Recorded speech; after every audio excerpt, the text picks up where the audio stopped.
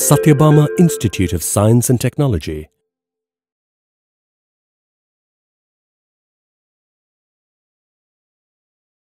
Hi, this is Dr. Sylvia Grace J. from the Department of Computer Science and Engineering.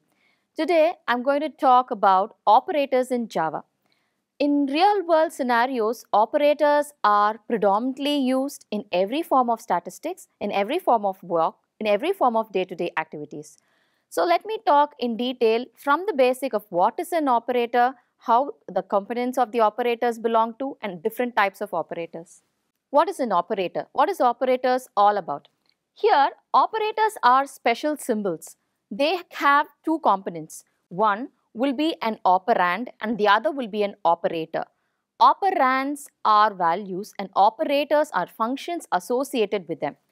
Looking into a snippet or an example below, I have given some expression like 5 plus 1 is equal to 6, where my operands here are 5, 6. My operands here are 1 and 2, and my operator here is plus.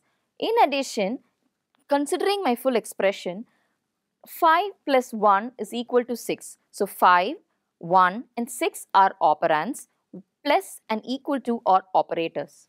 So looking into the types of operators, there are different types of operators. In particular with Java, there are 8 different types of operators present. Let me discuss each of these in detail in the upcoming slides. Looking into the first operator, this is the arithmetic operator. Arithmetic operators involve addition, multiplication, division, modulo, and subtraction. Here I have given a small example of a program where I've illustrated how a typical Java arithmetic operator performs. Looking into this, so this is my class and my class name is Sylvia, public static void main, int a is equal to 10. I have already defined the value for my a. I have declared as well as I have defined my value for a. I have declared and defined the value for b, which is 3. So system.out.println, I'm going to do the addition operation. So I have given in parenthesis a plus b. Similarly, for subtraction, it is a minus b. Multiplication, it is a into b. And for division, it is a bar b. And for modulo, it is a modulo b. Looking into the output that is generated, a plus b is 10 plus 3, that is 13. Subtraction is 10 minus 3, that is 7. Multiplication is 30. Division is 3. And the modulo is 1. One returns the one returns the remainder, the other returns the quotient. Looking into the next unary operator. Unary operator here is used for decrement, increment, and negate. So looking in each thing in detail. 1. That is my unary minus. That is a minus symbol. It is a single component. Here I can use single component as well as two components. When I'm going to use a single minus, it is an unary minus, which is a single component one. When I'm going to use compound ones, I will be using minus minus. So what are the possibilities? Unary minus is minus, unary plus or addition is plus. Then I have my increment operator plus plus and my decrement operator. Increment operator has two types. Post increment, where I will be using as a plus plus, and for pre-increment plus plus a. Similarly, for decrement, post decrement will be a minus minus and the pre-decrement will be minus minus a. Looking into the example here, my class name again is Sylvia, public static void main, int a is equal to 10, b is equal to 10. So now I'm going to do my post increment. As I said earlier, a plus plus is post increment. Then it is pre-increment, that is plus plus a. Then my post decrement is b minus minus and my pre-decrement is minus minus b. So now let's evolve in detail. So when I'm going to create a variable a, there will be a box associated. In memory, a box will be created and the name of the box will be a and the value inside that box will be 10. So when I'm going to use my post increment a plus plus, that means 10 value will directly get printed. That is why I got the value as 10. So when 10 will be there in the box, after having 10, it will get incremented to by 1. So look into this second point. Second thing is pre-decrement. So plus plus a. So already that box had 10. Now the box I had used a, here I had used a plus plus. So what will happen is 10 plus 1, 10, 11 will be there in the box currently, and I am using a pre-increment here. So what will happen is another plus 1 will get added. So 11 plus 1 will be 12. That's why my output is 12. So similarly for decrement 2, my current value is 10, and I'm going to decrement it by 2 because my value is 10.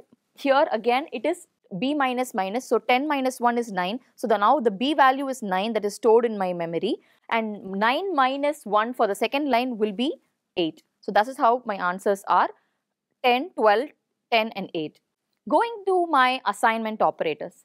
Assignment operators are also very familiar when you're going to do with scientific notations. So when I'm going to concentrate on assignment operators, I'm giving a variable a value. So that is how assignment operators syntax would be. So there are compound assignments too. That means what? A combination of assignment operator along with another operator. That is called as compound operators. So looking here, examples of my compound assignment operators would be plus a, minus equal to, star equal to, slash equal to, and modulo equal to. So look, I have composed a program to explain you in detail how these each compound operators and normal assignment operators perform. So same thing, my class name is Sylvia, public static void main string args, then int f. I have predefined and declared the value for f as 7. System.out.println, what am I going to do? I'm just in double quotes, I'm just printing the value of f plus is equal to 3. What will the answer be? Here I am performing the task. So when it comes to a scenario like this, initially f plus is equal to 3 will be 3, then f plus is equal to 3. Now the value will be 7 plus 3 is 10. So 3 is to 10. Secondly, f minus 2, that will be 2 will get printed first, then 2 is 2. What will happen is already 10 is there, 10 minus 2 will be 8, so 8 will get printed. F star, similarly 4 will be there, 4 will be present, 4, then 4 into equal to 4, that means 32 will be the answer. Similarly for division, modulo, I'm going to produce my remainder. So my remainder is 0, so that's why it is 2 is to 0. Then for ampersand, f ampersand is equal to, it will convert it into a hexadecimal value. For example, if the value of 11, if I take, I will convert it into hexadecimal value and that value will get assigned here.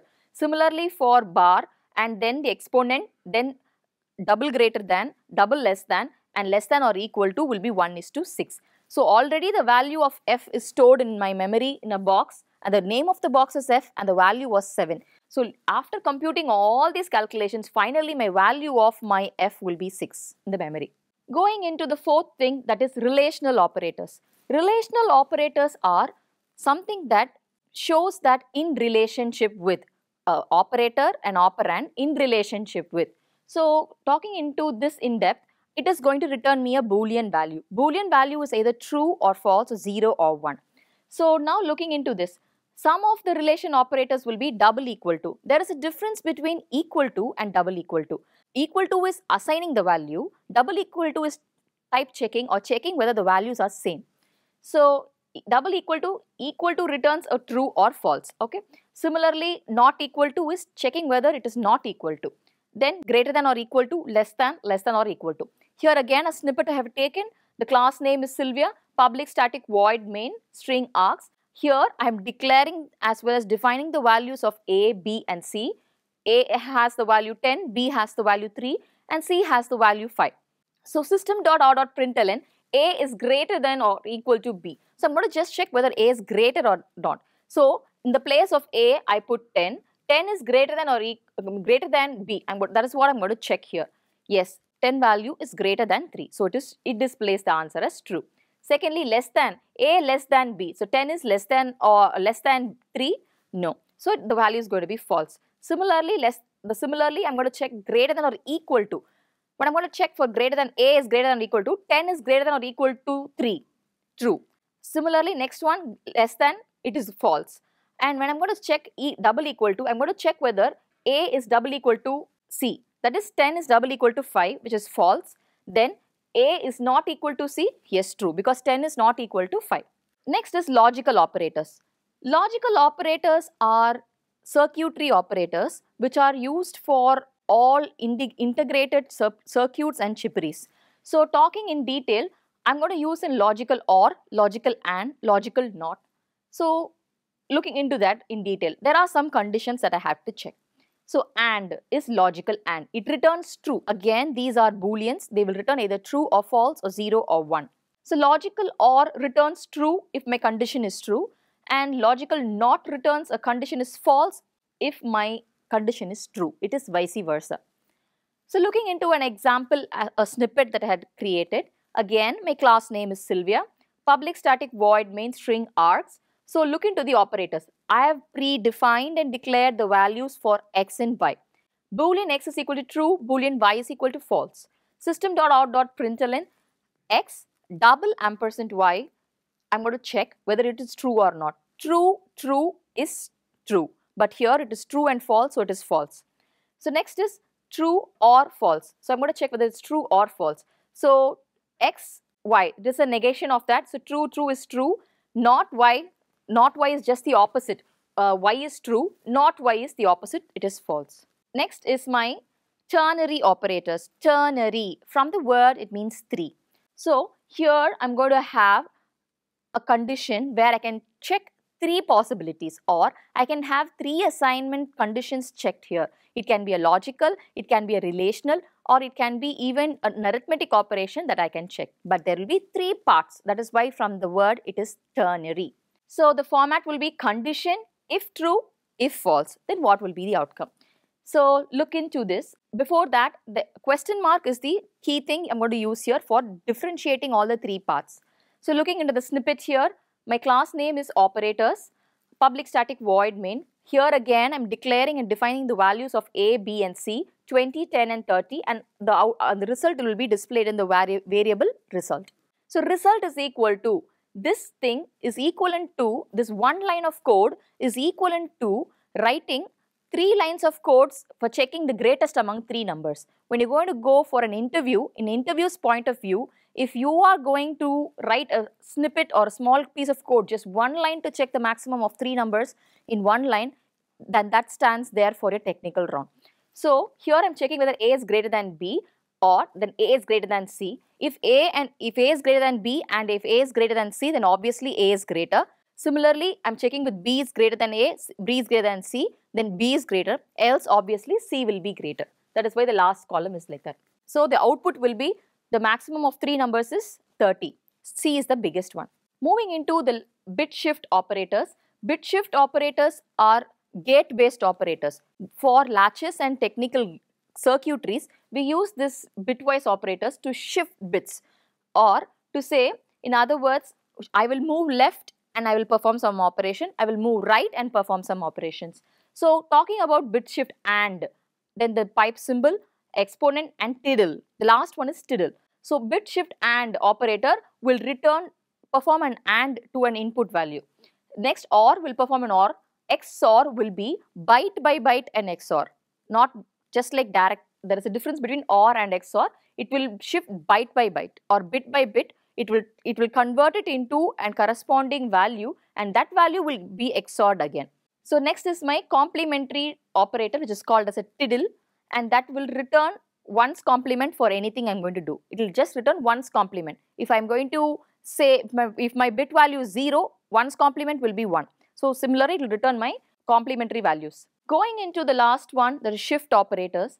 Shift operators are used for number shifting. But I'm going to deal with binary conversions and code conversions. My compiler has to understand what piece of code I have typed. So where that variable is located, what address that variable is currently present, and what value that a current variable is holding. So all these will be in a language which a compiler can understand. So all will be in terms of binary codes or in hexadecimal values. So I'm going to shift them, the zeros, to attain a space where I can store a new variable. So looking into this, the general format will be a shift operator, number of places it has to shift. So the left shift operators are there, right shift operators are there. The right shift can be called as right signed operators, and the double greater than symbols are called as unsigned right shift operators. That means I will shift a bit and I will pad with zeros to the right. So looking into the small example there, another snippet, my class name is Sylvia, public static void main. Here I've declared and defined the value for A. Now system.out.println, A double shift, I'm using my left shift operator. This is whatever is in double quotes, I'm just going to print. After the plus, what I'm going to have is what I'm going to function, the performance I'm going to do. So the value is 10, A has the value 10. So when I'm going to perform double shift to it, what happens is the value doubles, it becomes 20, 10 plus another 10, it will become 20. Similarly, when I'm going to shift less by 1, my value will be 5. The A's value was 20, okay, shifting back is 10 plus 5, that I have to minus 10 plus 5 is 15. So from 20 I have to minus 15 and my value will be 5. Thank you for the time. Let's catch back again with another interesting topic. See you then. Bye.